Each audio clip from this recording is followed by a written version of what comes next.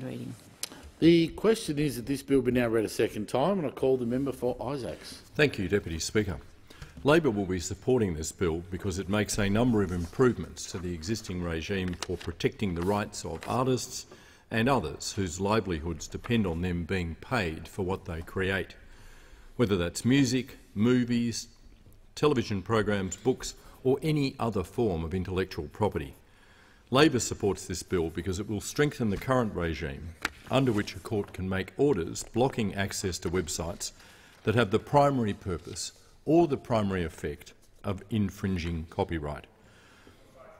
While the digital revolution has created enormous benefits for our society and our economy, it has also been highly disruptive. The rapid expansion of online services has also created many new challenges for law enforcement. But we in Labor do not believe the online world should be allowed to exist as a lawless frontier. To the contrary, we in Labor understand the importance of effective regulation in this area, whether it's to stop the selling of illegal weapons, to shut down the vile trade in child pornography, to prevent online radicalisation of Australians by terrorist groups, or, as this bill does, to prevent the theft of intellectual property. This bill makes important improvements to the Copyright Act that will help to ensure it continues to protect intellectual property rights in the digital age. We in Labor recognise the vital importance of Australia's creative industries. Our musicians, our filmmakers, our TV production industry, our artists all contribute enormously to the society, to our society in both economic and in cultural terms. The stories that Australians love most are our stories. Stories about our nation, our history, our people. Whether on TV, on the big screen or in books, these stories are all produced by people who rely on copyright laws to protect their creative work. It is copyright laws that ensure that those in our creative industries are paid for the work that they do. Chapter 9 of the Australian Labor Party's national platform is entitled A Fair Go for All. At paragraph 300, the ALP sets out the importance of maintaining copyright in the following terms, and I quote, "The legal framework of copyright is necessary to ensure the income generated by arts, culture and heritage is fairly distributed between the creators and the institutions and entrepreneurs who make it available. A successful copyright framework will support the education, arts, culture and heritage of Australia by developing and maintaining a national identity in the Australian creative industries, protecting the intellectual property rights of content creators, supporting new and emerging Australian creative talent, meeting consumer expectations of speed to market, securing the supply and diversity of Australian-produced intellectual property, promoting competitive, sustainable and innovative Australian creative industries, and promoting exports of Australian creative product to foreign territories." Our policy on copyright is consistent with our long-held view about the importance of arts and culture in our lives. Gough Whitlam talked about the arts as central to the lives of Australians, and his words remain fresh today. And I quote again, "In any civilised community, the arts and associated amenities must occupy a central place. Their enjoyment should not be seen as something remote from everyday life. Of all the objectives of my government, none had a higher priority than the encouragement of the arts, the preservation and enrichment of our cultural and intellectual heritage. Indeed, I would argue that all the other objectives of a Labor government, social reform, justice and equity in the provision of welfare services and educational opportunities, have as their goal the creation of a society in which the arts and the appreciation of spiritual and intellectual values can flourish. Our other objectives are all means to an end. The enjoyment of the arts is an end in itself." End quote. When last in government, and over the last 5 years of opposition, Labor has been working to support sensible changes to our copyright laws to ensure that they remain fit for purpose in protecting our creative industries and our artists. One of the most significant threats to the music and screen industries since the advent of the internet has been the rise of online piracy, because online piracy undermines the capacity of creators, including musicians and screen industry professionals, to sell their work. To help reduce online piracy, in 2015 Labor worked with the government to introduce amendments to the Copyright Act 1968 that allow the courts to issue site blocking orders that oblige carriage service providers to block access to identified pirate sites. These site blocking injunctions can only be issued by a judge and only for websites outside Australia that are proved to have the primary purpose of infringing copyright material. This regime, under Section 115A of the Copyright Act, is necessary because many pirate sites operate in overseas jurisdictions with lax copyright laws. The pirate sites operating in these foreign jurisdictions are generally out of reach of Australian law enforcement, yet the damage their sites do to our creative industries and so to our economy is considerable. Representatives of our creative industries and artists in Australia are very supportive of the regime introduced by Section 115A, and since 2015 these reforms have been successfully used to block a number of pirate sites, with a measurable drop in the rates of online copyright infringement in Australia.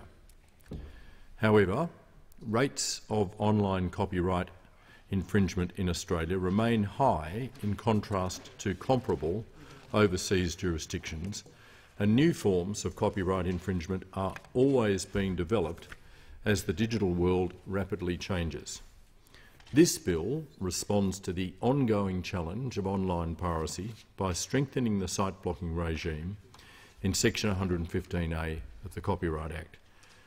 In summary, this bill will, first, expand the services that can be subject to injunctions to include online search engine providers such as Google, in addition to carriage service providers such as Telstra, to compel the provider to take reasonable steps to not provide search results that direct users to copyright infringing websites.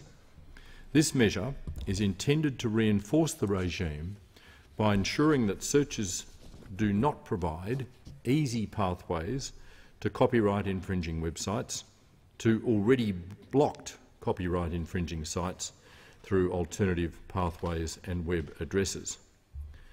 Secondly, this bill will allow injunctions to be sought to block access to sites with the primary purpose or the primary effect of infringing or facilitating the infringement of copyright. This addition of the words primary effect is a significant expansion of the scope of the site blocking scheme, which had been limited to sites with the primary purpose of infringing copyright only. Stakeholders had been concerned that new websites such as cyber locker sites that are frequently used for copyright infringement through file sharing of music, movies and TV shows, but that it is difficult to prove exist for that primary purpose, fell outside the scheme. It's expected that the addition of a primary effect test will bring such sites within the scheme, but without unduly widening its scope. Thirdly, this bill will also allow the courts to issue more flexible injunctions that can be adapted to maintain a blocking order without the applicant having to return to court for a new injunction when pirate sites change addresses or access pathways. These adaptable injunctions will provide for the blocking of additional domain names, IP addresses and search results by agreement with the copyright owner and the service provider.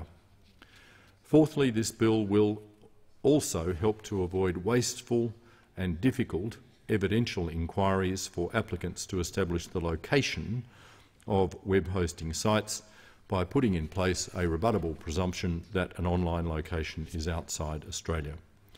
Finally, this bill includes a measure that will enable the Minister, by disallowable instrument, to declare that particular online search engine providers or a class of those providers are exempt from the scheme. This last measure is essentially a safeguard to ensure that injunctions are directed only against larger service providers facilitating the infringing of copyright. Creative industry representatives in Australia that Labor has been consulting with have already indicated support for the changes proposed in this bill. This includes our music and screen production industries. We know that the search engine providers have been actively involved in the battle against online privacy, and we trust that they will continue that battle.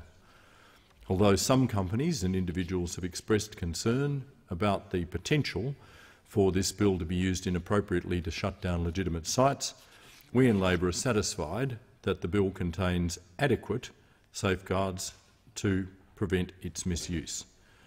In particular, I would point out that injunctions can only be issued in narrow circumstances by a federal court judge, with the onus of proof on the applicant seeking the injunction. In making a decision whether to issue a site-blocking injunction, judges may take into account a wide range of factors. Under subsection 5 of section 115A of the Copyright Act, the court may take the following matters into account, among others. A, the flagrancy of the infringement or the flagrancy of the facilitation of the infringement. C, whether the owner or operator of the online location demonstrates a disregard for copyright generally. D, whether access to the online location has been disabled by orders from any court of another country or territory on the ground of or related to copyright infringement. E, whether disabling access to the online location is a proportionate response in the circumstances. F, the impact on any person or class of persons likely to be affected by the grant of the injunction. G, whether it is in the public interest to disable access to the online location. K, any other relevant matter. And any decision by a judge to issue an order under section 115A is also, of course, subject to appeal. We in Labor are pleased that the protection of copyright is an area of bipartisan agreement. In the past, we've been concerned that some of this government's ill-considered announcements on policies that would roll back copyright protections, such as in relation to safe harbour laws. However, Labor stood with Australia's creative industries in opposition to the government's reckless plans to diminish copyright protections, and we were pleased to see that the government backed down on those proposals.